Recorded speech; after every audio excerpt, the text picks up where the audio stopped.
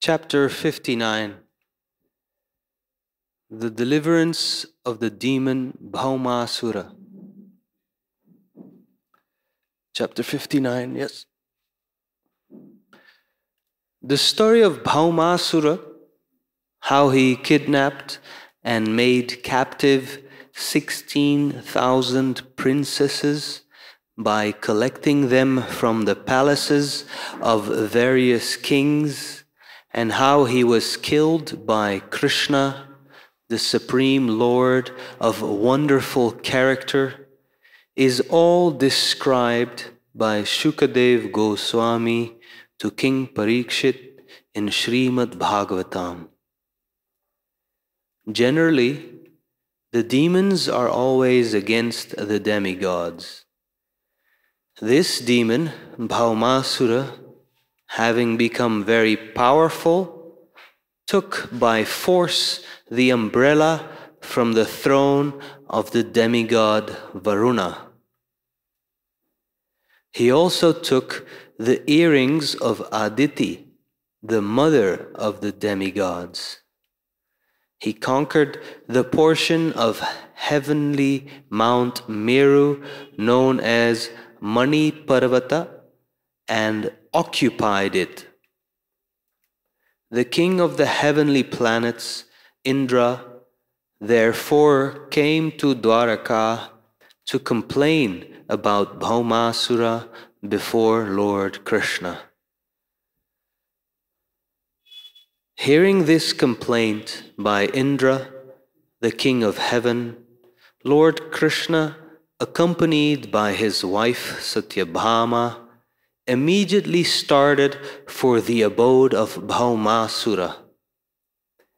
The two of them rode on the back of Garuda, who flew them to Pragyotisapura, Bhaumasura's capital city. To enter the city of Pragyotisapura was not a very easy task because it was well fortified. First of all, there were 4 strongholds guarding the 4 directions of the city, which was well protected on all sides by formidable military strength. The next boundary was a water canal all around the city, and in addition, the whole city was surrounded by electric wires. The next fortification was of anila, a gaseous substance. After this, there was a network of barbed wire constructed by a demon of the name Mura. The city appeared well protected even in terms of today's scientific advancements. When Krishna arrived, he broke all the strongholds to pieces by the stroke of his club and scattered the military strength here and there by the constant onslaught of his arrows. With his celebrated Sudarshana Chakra, he counteracted the electrified boundary, annihilated the canals of water and the gaseous boundaries, and cut to pieces the electrified network fabricated by the demon Mura. By the vibration of his conch shell, he broke the hearts of the great fighters and also broke the fighting machines that were there. Similarly, he broke the walls around the city with his invincible club. The vibration of Lord Krishna's conch shell sounded like a thunderbolt at the time of the dissolution of the whole cosmic manifestation. The demon Mura heard the vibration of the conch shell, awakened from his sleep, and came out to see what had happened. He had 5 heads and had long been living within the water. The Mura demon was as brilliant as the sun at the time of dissolution of the cosmos, and his temper was like blazing fire. The effulgence of his body was so dazzling that he was difficult to see with open eyes. When he came out, he first took out his trident and rushed the Supreme Personality of Godhead. The demon Mura, in his onslaught, was like a big snake attacking Garuda. His angry mood was very severe, and he appeared ready to devour the 3 worlds. First of all, he attacked the carrier of Krishna, Garuda, by whirling and then throwing his trident, and through his 5 mouths he vibrated sounds like the roaring of a lion. These roaring vibrations spread all over the atmosphere until they extended all over the world and into outer space, up and down and out to the 10 directions, rumbling throughout the entire universe. Lord Krishna saw that the trident of the Mura demon was rushing towards his carrier, Garuda. Immediately, by a trick of his hand, he took 2 arrows and threw them towards the trident, cutting it to pieces. Simultaneously, using many arrows, he pierced the mouths of the demon Mura. When the Mura demon saw himself outmaneuvered by the Supreme Personality of Godhead, he immediately began to strike the Lord in great anger with his club. But Lord Krishna, with his own club, broke the club of Mura to pieces before it could reach him. The demon, bereft of his weapon, decided to attack Krishna with his strong arms, but Krishna, with the aid of his Sudarshana Chakra, immediately separated the demon's 5 heads from his body. The demon then fell into the water, just as the peak of a mountain falls into the ocean after being struck by the thunderbolt of Indra. This demon Mura had 7 sons named Tamra, Antariksha, Shravana, Vibhavasu, Vasu, Nabaswan, and Aruna. All of them became puffed up and vengeful because of the death of their father, and to retaliate they prepared in great anger to fight with Krishna. They equipped themselves with the necessary weapons and situated Pitha, another demon, to act as commander in the battle. By the order of Bhaumasura, all of them combinedly attacked Krishna. When they came before Lord Krishna, they began to shower him with many kinds of weapons, like swords, clubs, lances, arrows, and tridents. But they did not know that the strength of the Supreme Personality of Godhead is unlimited and invincible. Krishna, with his arrows, cut all the weapons of the men of Bhaumasura into pieces like grains. Krishna then threw his weapons, and Bhaumasura's commander-in-chief, Pitha, along with his assistants, fell down, their military dress cut off, and their heads, legs, arms, and thighs severed. All of them were sent to the superintendent of death, Yamaraja. Bhaumasura, who was also known as Narakasura, happened to be the son of the earth personified. When he saw that all his soldiers, commanders, and fighters had been killed on the battlefield by the strokes of the weapons of the personality of Godhead, he became exceedingly angry at the Lord.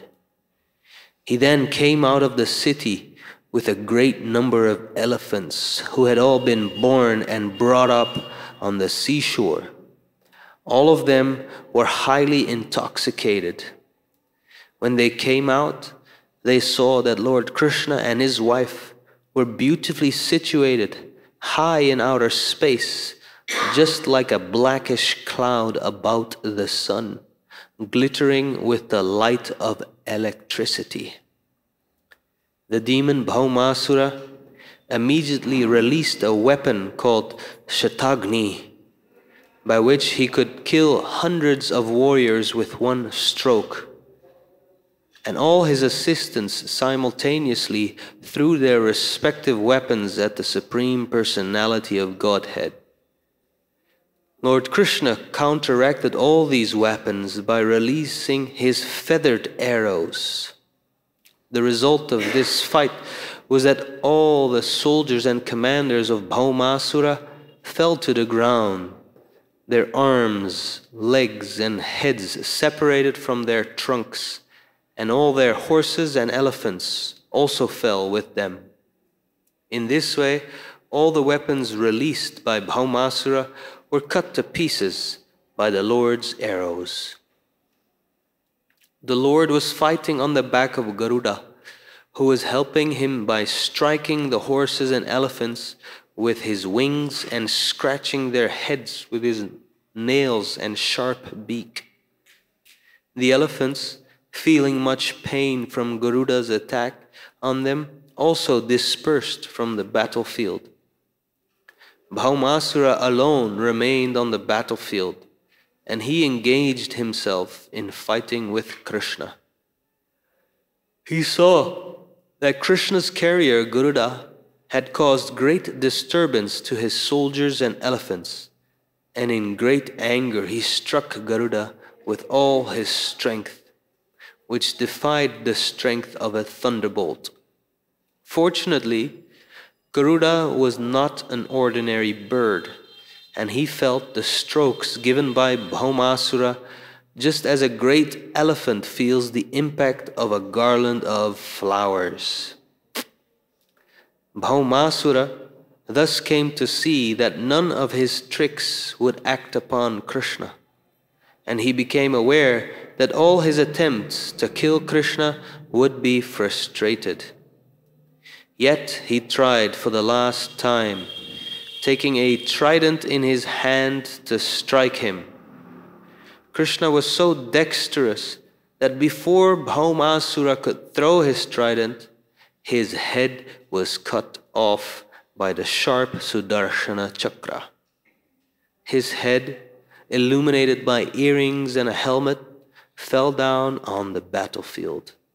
On the occasion of Bhaumasura's being killed by Lord Krishna, all the demons' relatives screamed in disappointment, and the saintly persons glorified the chivalrous activities of the Lord.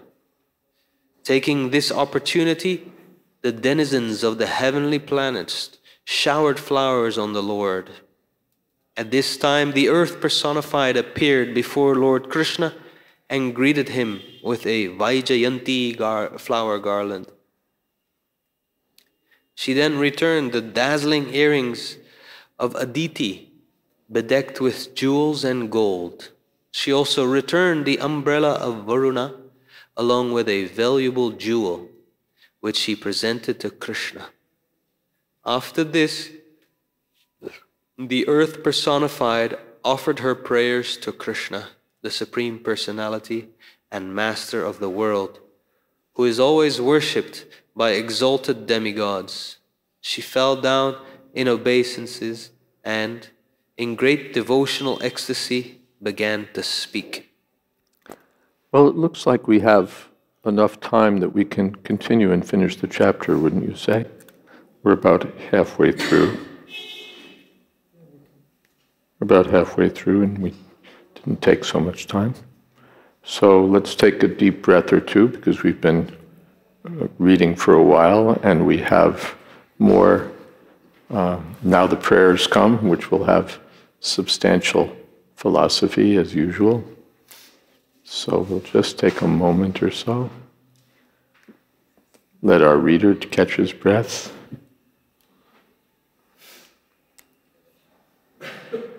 Let me catch my breath. And when you're ready, you can continue.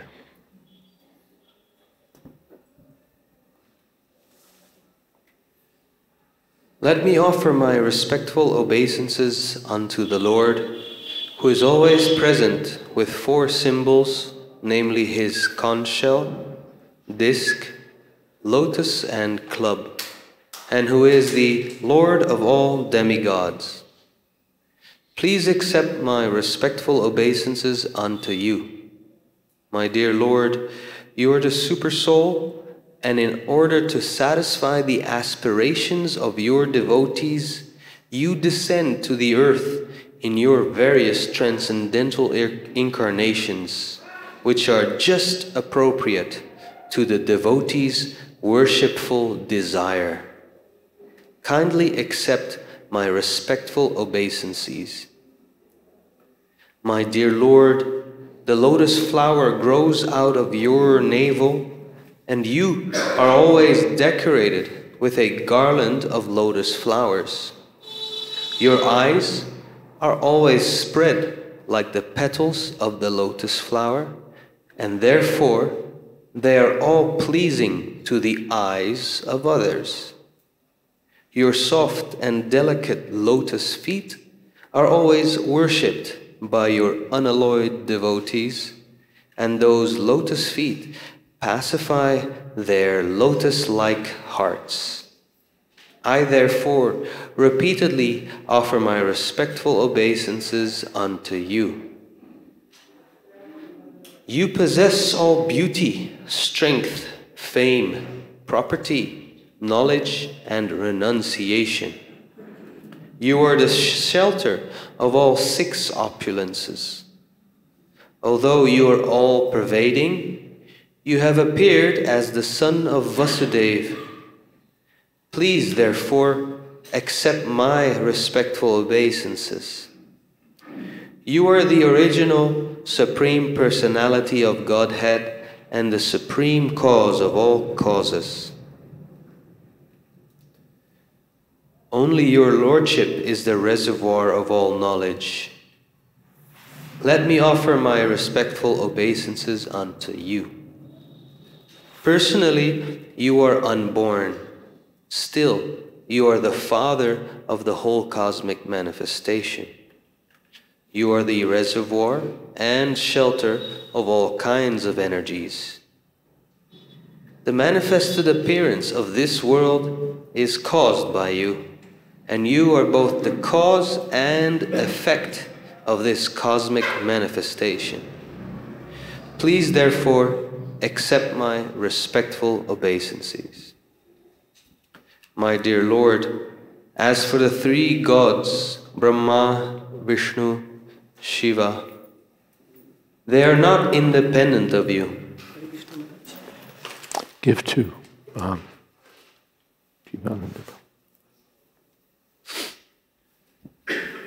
When there is a necessity of creating this cosmic manifestation, you create your passionate appearance of Brahma, and when you want to maintain this cosmic manifestation, you expand yourself as Lord Vishnu, the reservoir of all goodness.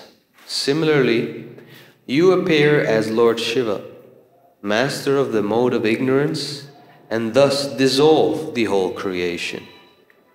You always maintain your transcendental position in spite of creating these 3 modes of material nature. You are never entangled in these modes of nature as the ordinary living entities are. Actually, my Lord, you are the material nature. You are the Father of the universe, and you are eternal time. which has caused the combination of the elements of nature and the manifestation of the material creation. Still, you are always transcendental to all these material activities. My dear Lord, O Supreme Personality of Godhead, I know that earth, water, fire, air, sky, the 5 sense objects, mind, the senses, and their deities, egotism, and the total material energy, all things animate and inanimate in this phenomenal world rests upon you.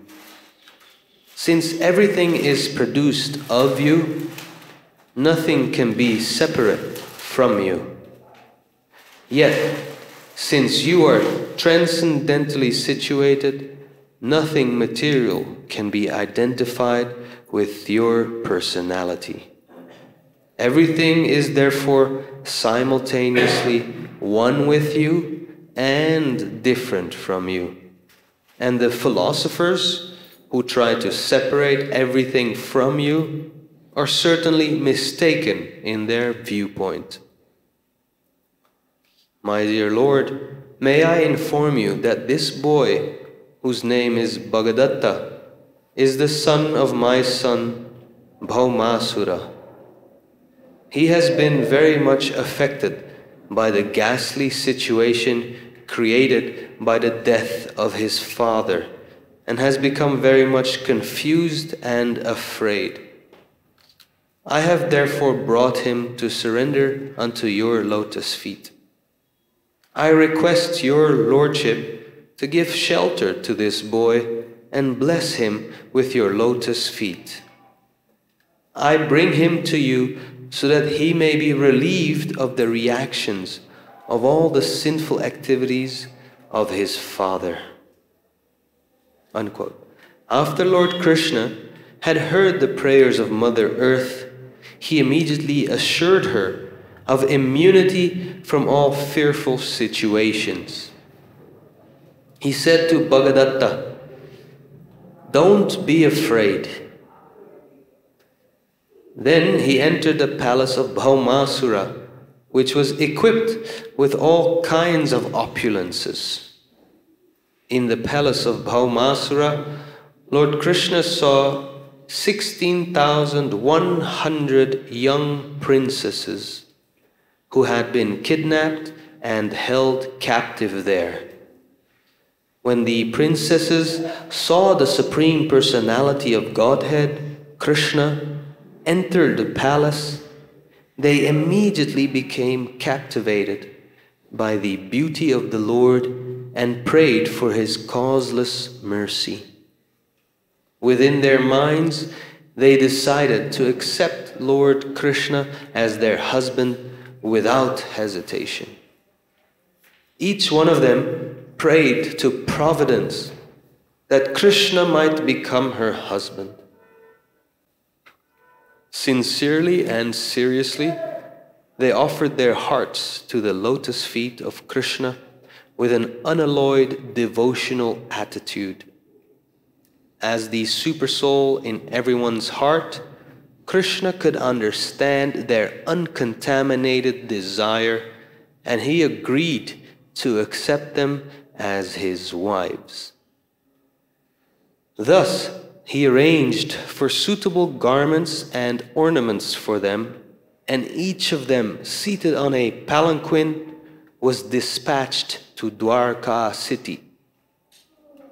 Krishna also collected unlimited wealth from the palace, a treasure of chariots, horses, jewels, and so on. He took from the palace 50 white elephants, each with 4 tusks, and all of them were dispatched to Dwarka. After this incident, Lord Krishna and Satyabhama entered Amaravati, the capital city of the heavenly planets, and they immediately entered the palace of King Indra and his wife Sati Devi, who welcomed them. Krishna then presented Indra with the earrings of Aditi. When Krishna and Satyabhama were returning from the capital city of Indra, Satyabhama remembered Krishna's promise to give her a parijata tree. Taking the opportunity of having come to the heavenly kingdom, she uprooted a parijata tree and placed it on the back of Garuda. Once, Narada had taken a parijata flower and presented it to Krishna's senior wife, Sri Rukmini Devi. On account of this, Satyabhama had developed an inferiority complex. She also wanted such a flower from Krishna. Krishna could understand the competitive, womanly nature of his co-wives, and he had smiled. He had immediately asked Satyabhama, "Why are you asking for only one flower? I would like to give you a whole tree of parijata flowers." Actually, Krishna had purposely taken his wife Satyabhama with him so that she could collect the parijata with her own hand. But the denizens of the heavenly planets, including Indra, were very irritated. Without their permission, Satyabhama had uprooted a parijata tree, which is not to be found on the earth planet. Indra, along with other demigods, offered opposition to Krishna and Satyabhama for taking away the tree. But in order to please his favorite wife, Satyabhama, Krishna became determined and adamant. So there was a fight between the demigods and Krishna. As usual, Krishna came out victorious, and he triumphantly brought the parijata tree chosen by his wife to this earth planet, to Dwarka. After this, the tree was installed in the palace garden of Satyabhama. On account of this extraordinary tree, the garden house of Satyabhama became extraordinarily beautiful. As the parijata tree came down to the earthly planet, the fragrance of its flowers also came down, and the celestial drones migrated to this earth in search of their fragrance and honey. King Indra's behavior towards Krishna was not very much appreciated by great sages like Shukadev Goswami. Out of his causeless mercy, Krishna had gone to the heavenly kingdom, Amaravati, to present King Indra with his mother's earrings, which had been lost to Bhaumasura, and Indra had been very glad to receive them. But when a parijata tree from the heavenly kingdom was taken by Krishna, Indra had fought with him. This was self-interest on the part of Indra. He had offered his prayer, tipping down his head to the lotus feet of Krishna, but as soon as his purpose had been served, he became a different creature. That is the way of the dealings of materialistic men. Materialistic men are always interested in their own profit. For this purpose, they can offer any kind of respect to anyone, but when their personal interest is over, they are no longer friends. This selfish nature is found not only among the richer class of men on this planet, but even in personalities like Indra and other demigods. Too much wealth makes a man selfish. A selfish man is not prepared to take to Krishna consciousness and is condemned by great devotees like Shukadev Goswami. In other words, possession of too many worldly riches is a disqualification for advancement in Krishna consciousness. After defeating Indra, Krishna arranged to marry the 16,100 girls brought from the custody of Bhaumasura. By expanding himself into 16,100 forms, he simultaneously married them all in different palaces at the same auspicious moment. He thus established the truth that Krishna and no one else is the Supreme Personality of Godhead. There is nothing impossible for Krishna, the Supreme Personality of Godhead. He is all-powerful, omnipresent, and imperishable, and so there is nothing wonderful in this pastime. All the palaces of the more than 16,000 queens of Krishna were filled with suitable gardens, furniture, and other paraphernalia, to which there is no parallel in this world. There is no exaggeration in this story from Srimad Bhagavatam.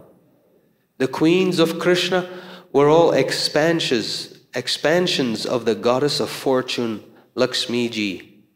Krishna lived with them in different palaces, and he treated them exactly the same way an ordinary man treats his wife.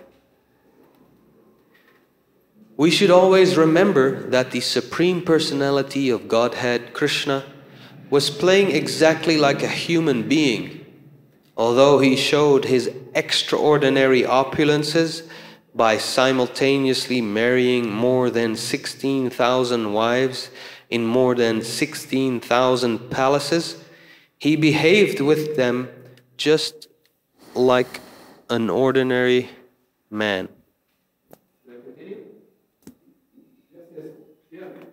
Okay. And he strictly followed the relationship between husband and wife required in ordinary homes. Therefore, it is very difficult to understand the characteristics of the Supreme Brahman, the personality of Godhead. Even demigods like Brahma are unable to probe into the transcendental pastimes of the Lord. The wives of Krishna were so fortunate that they got the Supreme Personality of Godhead as their husband, although their husband's personality was unknown even to Brahma and the other demigods. In their dealings as husband and wife, Krishna and his queens would smile, talk, joke, embrace, and so on, and their conjugal relationship ever increasingly developed. In this way, Krishna and the queens enjoyed transcendental happiness in their household life. Although each and every queen had thousands of maidservants engaged for her service, the queens were all personally attentive to serving Krishna. Each one of them used to receive Krishna personally when he entered the palace. They engaged in seating him on a nice couch, worshipping him with all kinds of paraphernalia, washing his lotus feet with Ganges water, offering him betel nuts and massaging his legs. In this way, they gave him relief from the fatigue he felt after being away from home. They fanned him nicely, offered him fragrant essential floral oil, decorated him with flower garlands, dressed his hair, asked him to lie down to take rest, bathed him personally, and fed him palatable dishes. Each queen did all these things herself and did not wait for the maidservants. In other words, Krishna and his different queens displayed on this earth an ideal household life.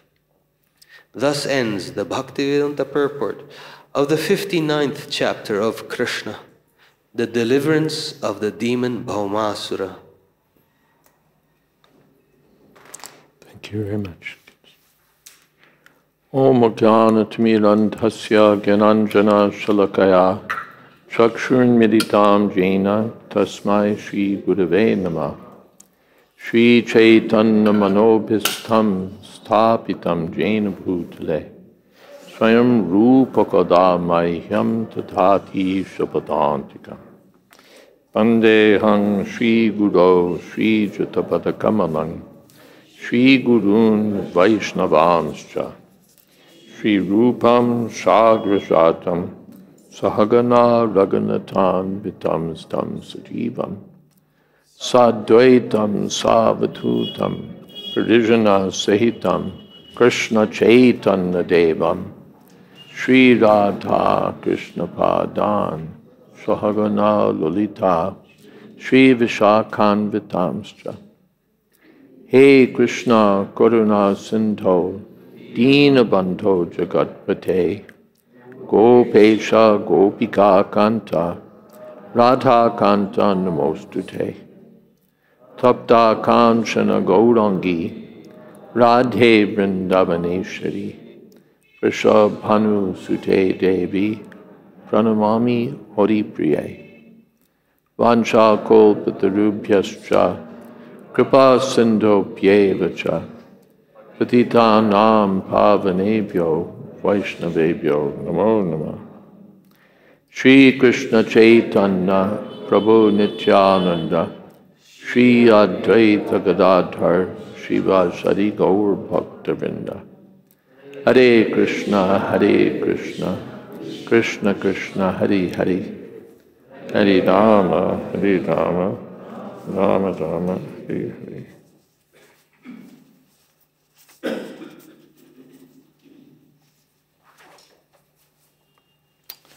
Krishna Krishna.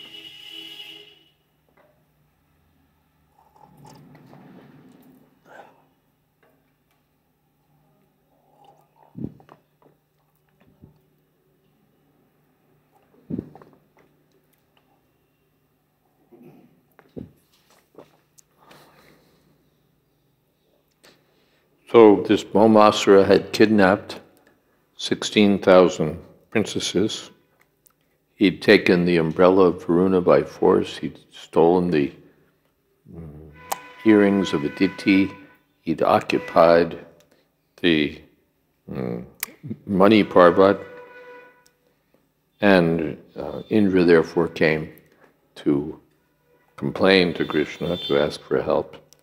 And Krishna set out for Pragjotishpur, Bhaumasura's capital, along with Satyabhama.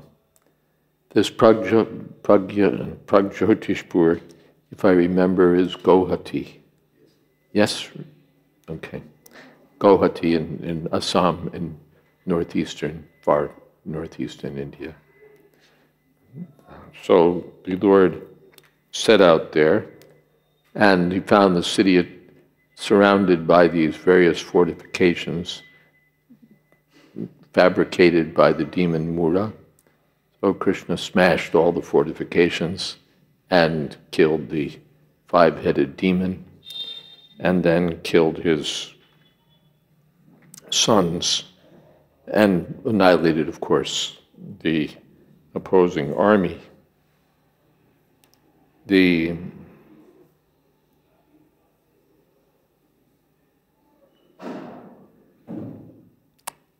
Then the Lord came before Bhaumasura himself, and there was a fight, and as usual, Krishna emerged victorious.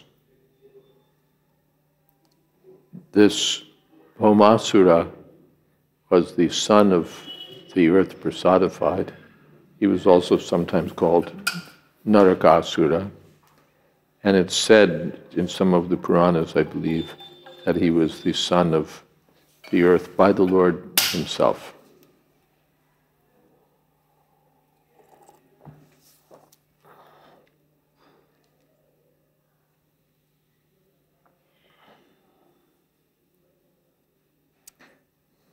So the Lord defeated Bhaumasura, killed him, smashed his army, defeated the elephants, and so on.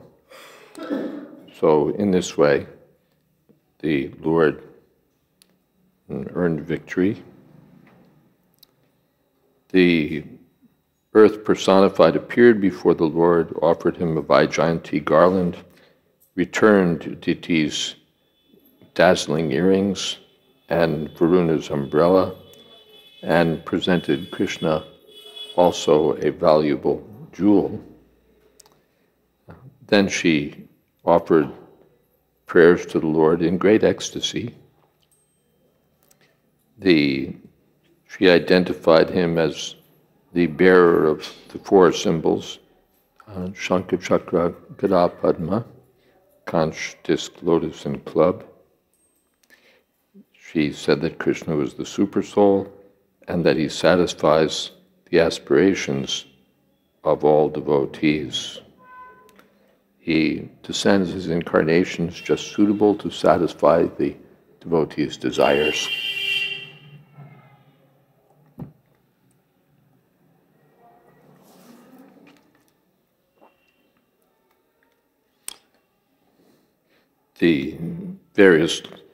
The Lord, a lotus flower grows from his navel. He's garlanded by lotus flowers.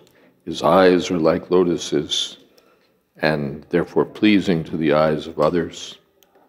He has lotus feet that pacify the lotus hearts of the devotees. He has all six opulences. He's the reservoir of knowledge. He's unborn, but still he's the father of the whole cosmos, the reservoir of all energies. The whole world is caused by the Lord, who's both the cause and effect of the cosmic manifestation. The three gods, Brahma, Vishnu, and Shiva, are not independent of the Lord. The Lord creates, maintains, and destroys through these three, but the Lord is never entangled in the modes of nature like ordinary living entities. Then the earth said that you are the material nature, and you are the father of the universe. Your time, which causes the combinations of the elements of nature and causes the manifestation of the material creation. But you're always transcendental. Everything in the phenomenal world rests upon the Lord.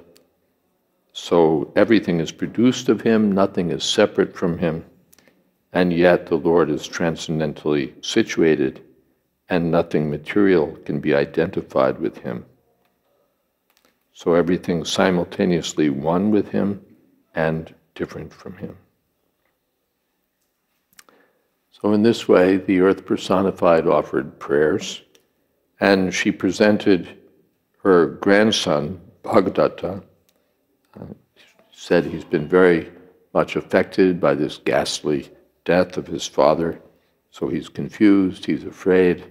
Please offer him shelter and bless him. I've brought him to surrender to you. Krishna, after hearing the prayers, assured her of freedom from all fear, told Bhagadatta, don't be afraid. And then he entered Bhaumasura's palace. Would you like a chair? No? Okay. There were 16,100 princesses, and they all became captivated by the Lord's beauty and decided within their minds that they wanted Krishna. as their husband. They all prayed to Providence for this and offered their hearts at Krishna's lotus feet. The Srila Prabhupada has commented elsewhere that the girls were in a difficult situation because they'd been kidnapped and kept at Bhaumasura's palace. According to Vedic culture, a girl who's been out of home even for a night is now a girl whose character can be, whose character is in question. She stayed in some other man's house. So what can we say about her purity? So then no one will marry such a girl. There was an incident in Srila Prabhupada's career. There were two Indian girls who joined the temple in Nairobi, I believe. And they were unmarried girls, and they joined, and the parents pleaded that, no, please let our daughter stay at home. And Srila Prabhupada, understanding the situation, agreed that yes, they can stay at home. So the Prabhupada, in telling the story of these princesses, said that Krishna freed them from Bhaumasura, so now you're free. But they were all hesitating that, well, now what? Who will accept us as wives? So Krishna said, all right, what do you want? We want you as your husband, as our husband. And Krishna said, all right, come on.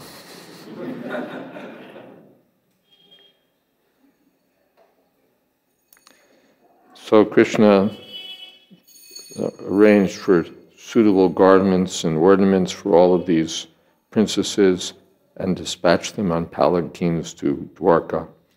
He collected unlimited wealth and sent that from Pragjotishpur. Then they went, Krishna and Satyabhama, riding on Garuda, went to Amaravati, and Indra and Shachi Devi welcomed them very nicely, and Krishna returned the earrings. But Satyabhama reminded Krishna that you promised me a parijata tree, so she just uprooted one and put it on Garuda's back. And now Indra was outraged. This is a holy tree, it's meant for the heavenly planets, it can't be, it's an insult to the parijata for it to come to earth. And you didn't ask, there was no permission. So he offered Krishna a fight, he fought against Krishna, and various demigods joined along with Indra. But Krishna emerged victorious, Prabhupada said, as usual, and brought the tree back to Satyabhama's palace. This behavior by Indra wasn't very much appreciated, and I think we mentioned earlier that when Indra was offering prayers after the end of the Govardhan Leela, he was, Jiva Goswami and I think Vishwanath's comments that his prayers were not quite heartfelt, not quite 100%. They were a bit calculated. My dear Lord, please don't do more to me. You've already humiliated. It's enough. Please don't do more. So I surrender to you. Please don't hurt me. It was something calculated, not 100% surrender. And we see that because now, when Indra's self-interest is impinged upon, he again opposes Krishna. So, as Prabhupada said, he offered his prayers, but now, as soon as his purpose had been served, he became a different creature. And this is how materialistic people deal. They'll offer respects to anyone to get what they want, but then when their personal interests are served, all the respect and friendship is over. So this is found not only in human society, but even among the demigods. So Prabhupada comments, the possession of too many worldly riches is a disqualification for advancement in Krishna consciousness.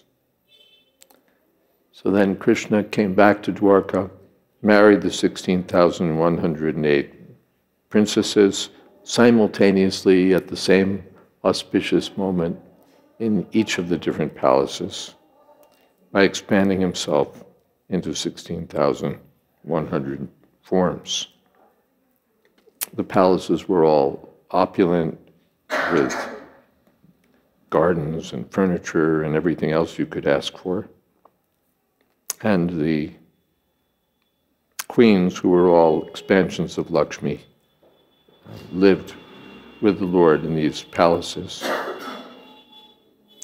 And Krishna dealt with them. Their dealings were like those of ordinary human beings, but they were all transcendental. The queens all served Krishna personally, even though they had so many maidservants.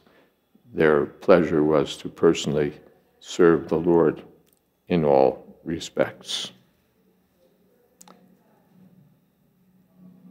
Prabhupada said, in other words, Krishna and his different queens displayed on earth an ideal household life.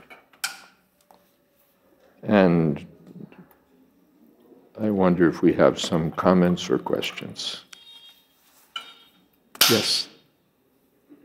Microphone, yes. Hare Krishna. Marge, in Vedic culture, if a woman is outside the house for one night, then her chastity is questioned, a Kshatriya princess. But then we hear all these Kshatriya kings, like kidnapping one wife here, one there, the other. It feels quite sexist. But they wouldn't kidnap married girls. In fact, that comes in the pastime of Bhishma Dev with those Ambika and Ambalika. One of them had already chosen that Shalva should be my husband, and you've ruined everything by kidnapping me. And so in that way it was problematic. And all right, he didn't become my husband, so then she went to Bhishma. Now you have to become my husband. You kidnapped me. But he refused. He had his own vow and sent her back. Shalva will certainly receive you. But Shalva refused. That now you're, what should we say? Like damaged goods or rejected, you're rejected. So then, again, he came back to the court, but then there was no relief from her. Shalva wouldn't take her, Bhishma couldn't marry her. So then we know the history that she cursed. She became the multiple lifetime enemy of Bhishma Dev. And yeah.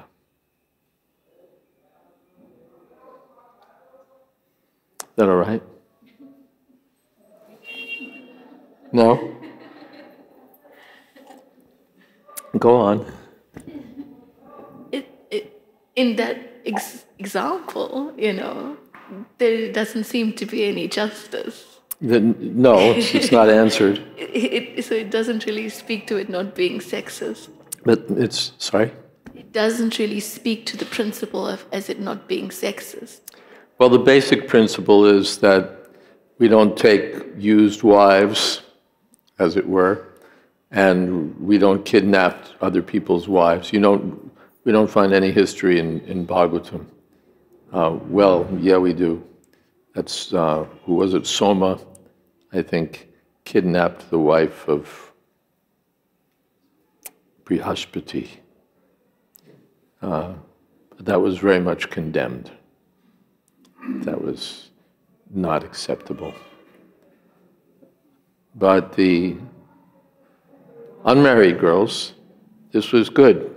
If you picked up an unmarried girl, that was all right, and you proved your chivalry by kidnapping her from the assembly of powerful opponents. That was accepted. But not just the Bhomasuras, of course. Wasn't very much appreciated. Marge, I guess what I'm trying to ask is that there is a different level of chastity expected from women as there is from men, and that feels unfair. I see, that's the question. Yeah, it seems that chastity is the ornament of the woman, and valor and so on is what's looked for in the man. Chastity is not so much the criterion for the man, but valor and heroism and so on. The woman isn't supposed to be a great fighter, a valorous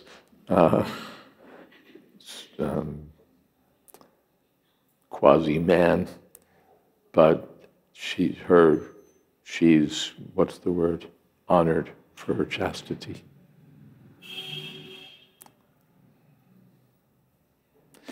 Different, what should we say, bulls and cows, you don't look for the same thing. You look for a bull to be powerful worker, to be strong, to be, strong. And you look for the cow to be plentiful with milk and so on. So you don't expect the same.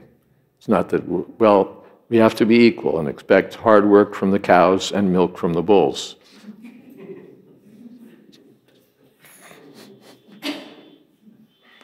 There are different qualifications.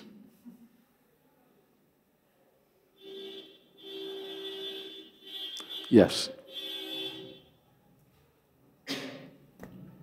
I was thinking in connection to the question and this story, how this story could be told in favor of, the point that Krishna does accept them, possibly stained character. Yeah, that Krishna didn't care.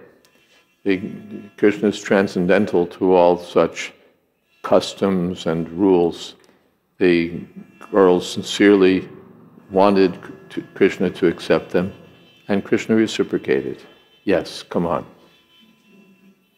And to add to that, further that point, like us as maybe the devotee men can think of this point about, to not find ourselves like in a superior position to Krishna. Krishna accepts this lady, or this guru accepts this lady, but then for us to be like, no, I'm not going to accept them, but I don't know, this is a thought that comes up. Krishna accepts this person, or their guru accepts them, whether their past has been this or that. I'm sorry, everything's getting lost here amidst the sounds. Maybe I shouldn't ask the question, I don't know. Maybe it's a sign. It's just going this way and that way. I'm having a hard time getting the question. Well, my question is, do devotee men, should they consider this point a little bit, that Krishna accepts this or this lady, so should the men do what? I don't understand. You're going to tell me the whole story again. Should they? Yes. What is it that the men should or shouldn't do? Should they consider the fact that You're saying the past, right? Yes. They should consider what Krishna did, but how does that apply to them? Is that you're coming to some point of their own behavior, right?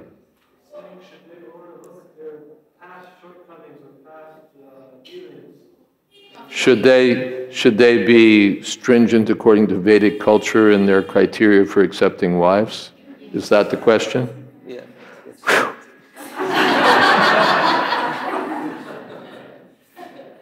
Thank you. That's up to them. We can't pass, at least I can't pass a GBC resolution.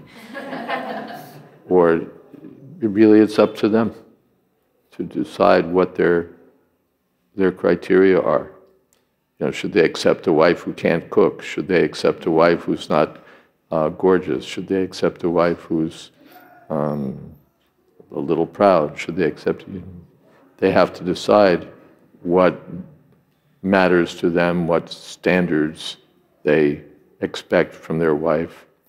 They might also, if they're a little introspective, consider their own value and their own shortcomings. I'm not going to. We know what the Vedic standard is, what the Vedic social standard is, but there's no central authority that's going to enforce or waive those requirements for ISKCON. There's a spot for you right up here, Prabhuji, on this mat.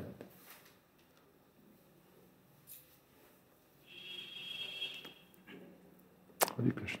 And there's a spot for you, Mataji, over here, if you'd like.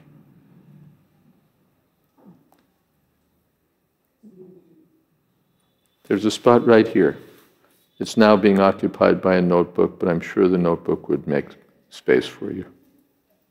Or there's a chair vacant there too, so take your pick. Okay, good.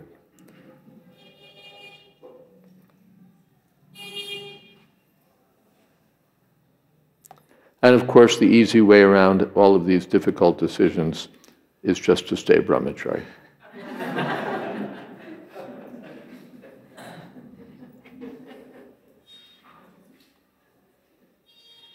Yes. So usually all this. Use mic, please. Hare Krishna Maharaj.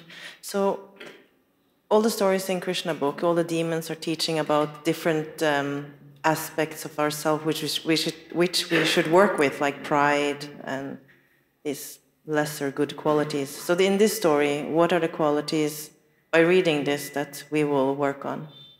I don't have an extracted moral to. So the moral to the story is there's nothing indicated like that, just that we should hear, and there are various lessons along the way. One, how the Bhaumasura was too puffed up because of materialistic opulence, and therefore that can be an impediment for devotees. But there's no statement, okay, Bhaumasura represents this, and so you should try to do something about that. I don't have any such conclusive lesson from the chapter sort of wrap up for you. Yes?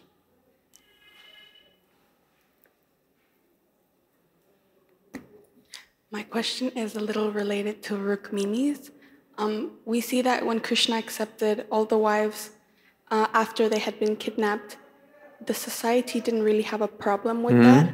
The society in Dwarka, they didn't have a problem with that.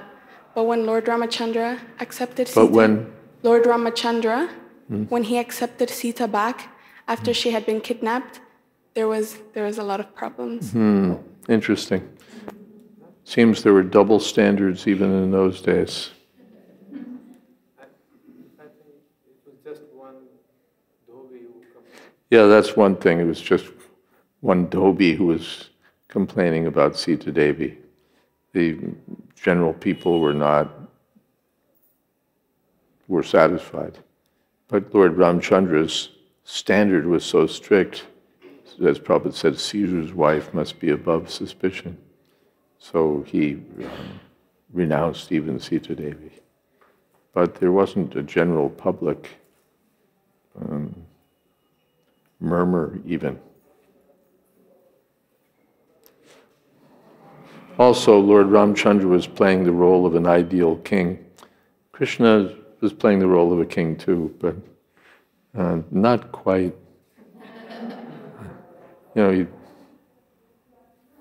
Krishna goes a little this way, that way.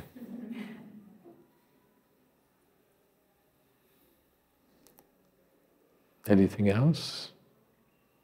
Something to add, Jivananda? Okay. All right. I think we can have kirtan then, if there are no other questions. Yes? Add on to my question. If Lord Ramachandra was supposed to be an ideal king, one of the qualities of a king is to be a protector. So yes. I still don't really understand how he couldn't protect his wife. She was protected. She was under the care of, who was that? Muni? Valmiki Muni. So she wasn't left, thrown out into the street. She was protected. But Lord Ramchandra said, no, I can no longer accept you. Okay. So we can end with kirtan. We're a little ahead of schedule, but I have a meeting after the class in any case. And okay, so who would like to lead kirtan? Who would like to lead kirtan?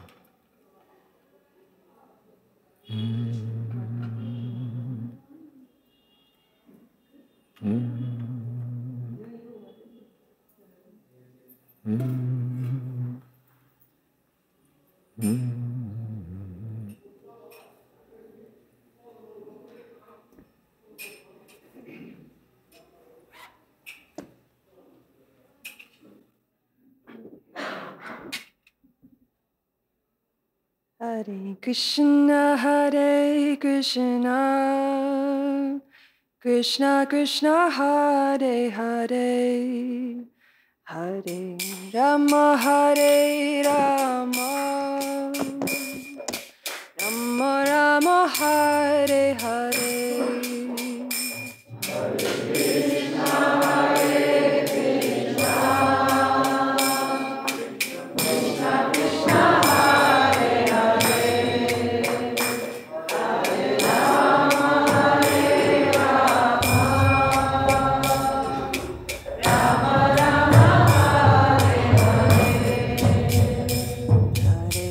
Krishna, Hare Krishna, Krishna Krishna, Hare Hare, Hare Rama, Hare Rama, Rama Rama, Hare Hare.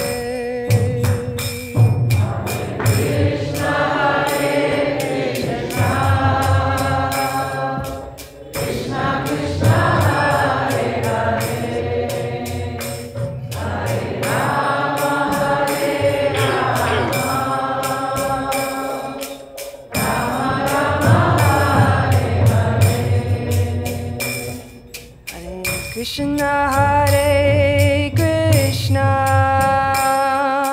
Krishna Krishna, Hare Hare, Hare Rama, Hare Rama,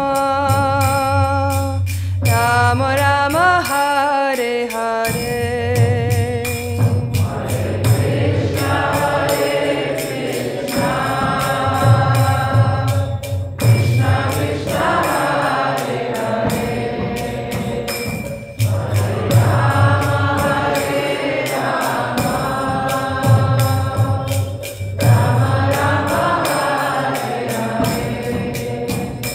Hare Krishna, Hare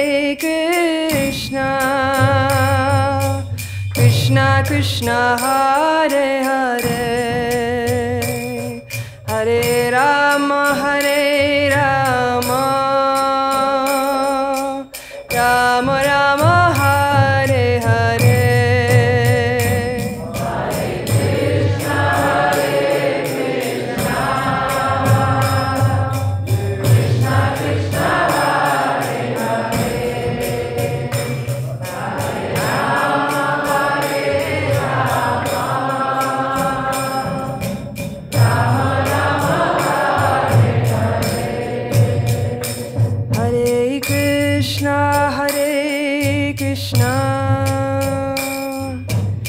Krishna Krishna Hare Hare Hare Rama Rama Rama Hare Hare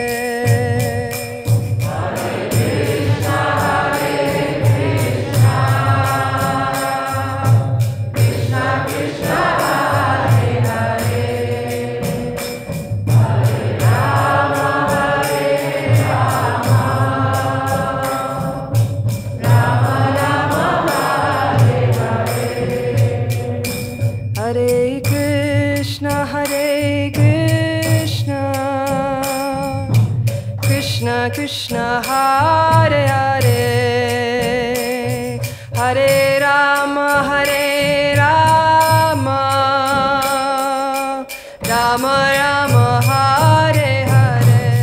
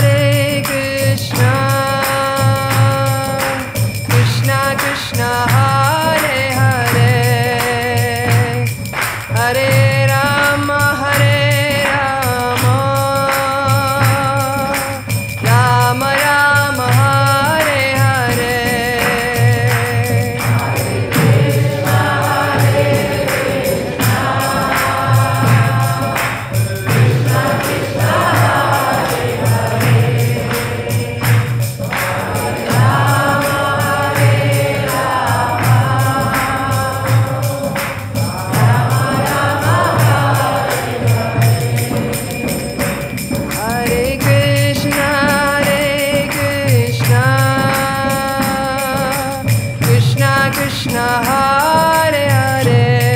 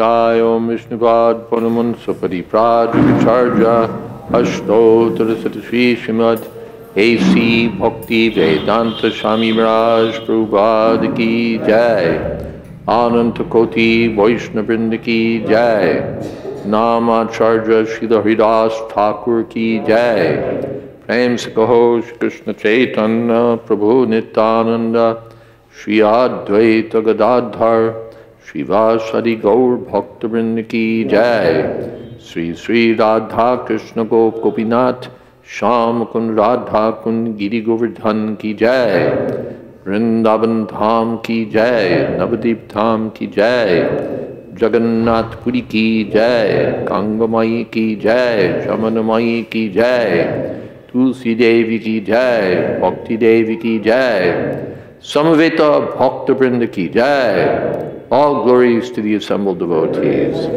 All glories to the assembled devotees. All glories to the assembled devotees. Gaur Premanande.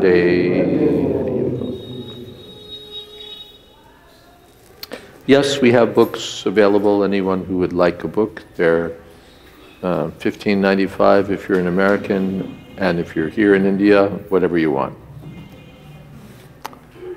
And yes, Hare Krishna.